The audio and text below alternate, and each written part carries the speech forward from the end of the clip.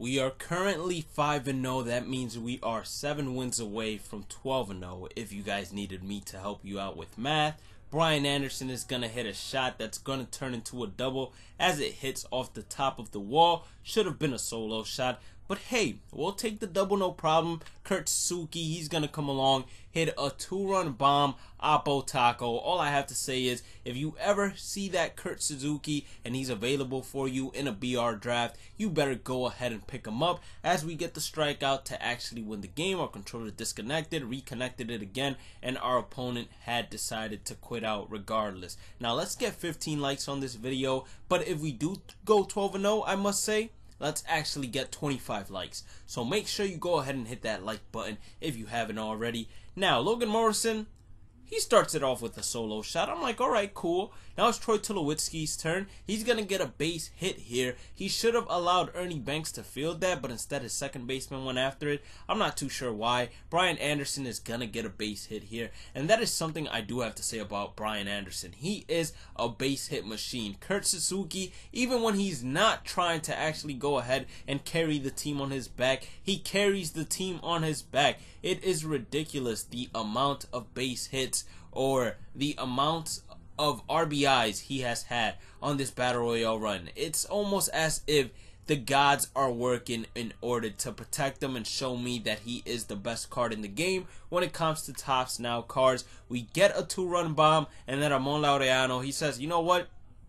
I need myself a 2-run bomb too. He gets a 2-run bomb, or actually a solo shot, not a 2-run bomb. I forgot my math right there. You know, I thought he had like 7 base runners on base. I'm not too sure. We tried to be a little aggressive right there, and it ends up biting us in the butt. I have a tendency of always doing that. Instead of just keeping them at 2, I always try to make the play and give up a triple. This is going to allow him to actually hit a sac fly, drive the run in, and we get a pretty good throw by Ramon Laureano. So I thought we had a chance to actually gun him out, but with the head first slide, it ends up actually not mattering at all. He's going to get a base hit past our second baseman. Cesar Hernandez playing second base, he doesn't have the best fielding in the world. I was surprised to see him actually misfield or have horrible reaction and not get a bunch of ground balls this run, but we get the final out. So now we're 6-0, and don't forget to hit that red subscribe button if you're new or if you're old and watching and haven't hit it already. Now 2-2 count to Giancarlo Stanton. What did you expect when you leave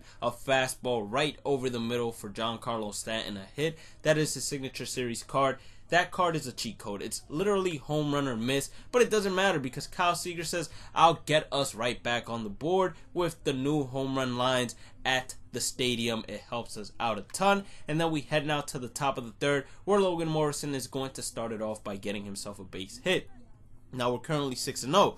So this game is really important if you ask me. Brian Anderson, he's going to get an Oppo Taco base hit. He almost went to second base there, but we held him. And then Kyle Seager is going to come up again, and he's going to hit a 3-run shot. So not only did he hit a solo shot, a 3-run shot too. It's now 4-1. We head to the bottom of the third. 0-2 count. We end up striking out Joey Gallo, and I believe we are now 7-0. So I'm extremely happy right now. I'm like, okay, all we need is 5 more games. Let's get him. This guy has a pretty good lineup. I hate facing David Peralta, and he starts it off by hitting a double with Cody Bellinger. That's going to go ahead and hop over the fence. That was a great hit by him. It was an outside slider on the outside corner. He hit a 2-run shot following that with Jorge Soler, who is an absolute cheat code in Battle Royale, in case anybody is wondering. So now we're heading towards the bottom of the third with Randall Grichuk. His outfielder gets horrible reaction, and we get ourselves a double. So maybe we just got really lucky right here. Troy Tulowitzki comes up next. He's going to get a base hit past the diving third baseman. It is going to be able to drive in the run, and now I'm starting to wonder who he has in left field, because that should not be happening. And to actually walk it off for us, Brian Anderson is going to come along and hit a 2-run bomb to make it a 3-2 game. I'm pretty sure I said that we were 7-0, but it turns out we're actually 9-0. We get Garrett Cole as our 12th game reward. Now, follow me on all social medias at Bhlademyst, same way the YouTube channel username is spelled, if you want to DM me anything personal or just keep up with the channel notifications. Troy Tulowitzki, he's going to start it off with a solo shot. So now we're popping, you know. 1-0, Always like having a quick lead. Brian Anderson says, hey, Tulo, I hit a home run in my last game. I'm going to go ahead and hit a home run this game too, as it just leaves the stadium, giving us a 2-0 lead. Kurt Suzuki, maybe, or not Kurt Suzuki. I think that was Ramon Laureano. I'm not even sure because that's 74 speed. I'm pretty sure Ramon Laureano isn't really that fast, so that might have been Randall Grichuk, actually. He's going to get driven in regardless. And now we're popping. It's a 3-0 lead. I'm like, okay, we have this game in the bag. So we head towards the top of the third, 0-2 count. He's going to strike out, but the ball gets away from Kurt Suzuki, and he actually beats the throw to first base. So now Don Mattingly hitting. He gets an inside fastball, late jammed. Brian Anderson is unable to make a play. He's going to be able to drive in a run right here, and he gets himself a double while at it as well. So now 0-2 count, throwing a pitch in the dirt, hopefully getting the strikeout. Great block by Kurt Suzuki, and he tags out Mike Piazza. Now we are 10-0. All we need is 2 more W's in order to go 12-0. So we head to the bottom of the first. Troy Tulowitzki, he's going to start it off by hitting a shot in the gap. We're going to be able to get ourselves a double out of this one. And if he would have made an error, I would have went all the way home. So Brian Anderson, 1-0 count. He's going to get one right back up the middle. I thought that slapped the pitcher in the face. We're going to be able to get a base hit. And then Kurt Suzuki, he says, infield in. That's perfect. I'll just hit it to the outfield, drive in 2 runs. And I'm telling you all, this kid has been just on fire when it comes to runners in scoring position. I would love to check out his batting average, actually. Kyle Seager comes up. He hits a bomb that's going to bounce right before the wall for a double. And I'm feeling extremely good right now. I'm like, all right, we're about to be 11-0. Ramon Laureano, he gets jammed, but it bloops in there for a base hit. I'm going to second base. I wasn't going to stop no matter what happened. So I started running back to second base. Now I send the runner from third home, and I'm trying to finesse a little bit. So I'm sending the runner from third back home. He throws it over to first, and I'm like, what in the world is going on? Why would he throw it over to first? And he tags us out at third. So, I'm depressed again. But I said, man, I could have finessed an extra run.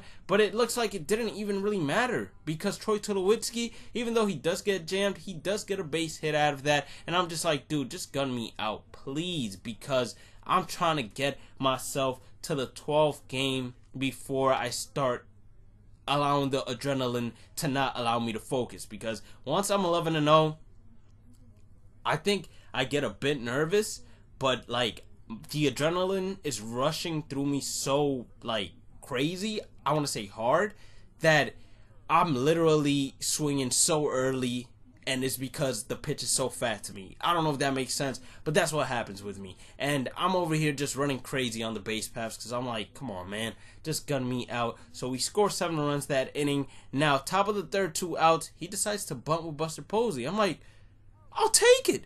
11-0? Are you kidding me? Bunt with Buster Posey all you want. I'll take that anytime, any day. So now we are heading into the 12th game. This is it. And I see a bronze switch hitting center fielder as the starter or the leadoff hitter. And I said, it's a PS Plus, noob. It's over. It's over. So we head to the bottom of the first. Logan Morrison starts it off by hitting a solo shot. Then we get ourselves a base hit. Randall Grichuk is going to come along, and he's going to get a base hit the other way, and he misroutes it. He was trying to get that ball early, but he dove in a little bit too much in terms of the route he took with Vladimir Guerrero. That's going to allow us to get a triple. And then Derek Dietrich says, hey, I'm Derek Dietrich. Maybe I have done nothing this entire run, but this time around, I'm going to do something. He hits a 2-run shot, and guess what happens right after that? The opponent says, I've had enough of this. It is time for me to allow you to go 12-0. And we finally did it. Something we've done every single year in Battle Royale. We have finally accomplished it in MLB The Show 19. We just went 12-0 in BR. So if you haven't already, make sure you hit that like button. Make sure you hit that red subscribe button. It would mean a lot to me. Now let's check out our rewards. So clearly, we have ourselves Mike Minor, Seth Lugo, the Battle Royale 85 to 89 player, Garrett Cole, who I was actually hoping to get a much better player, but I'll take it because I went 12-0. If I would have lost one game, I would have just quit out or forfeit the entry. I wouldn't have really played for that Garrett Cole, but we went 12-0, which to me was the most important thing to do. Now I literally have no stress anymore when playing BR because we're gonna have the gold skin and there's nothing to stress about anymore. So let's go ahead and open these packs. I could have opened it right there, but I just wanted to go to the show shop myself and take one more look at that flawless pack. 12-0, baby. We're either gonna get Chris Sale or Jorge Posada, whichever one is selling for more. We're actually gonna take Chris Sale because he sells for a lot more. But anyways, if you did end up enjoying the video, make sure you guys hit that like button. Make sure you guys hit that subscribe button. Follow me on all social medias at Bhlademyst. And once again, have a blessed day and night. I will catch you all in the next one. Peace out.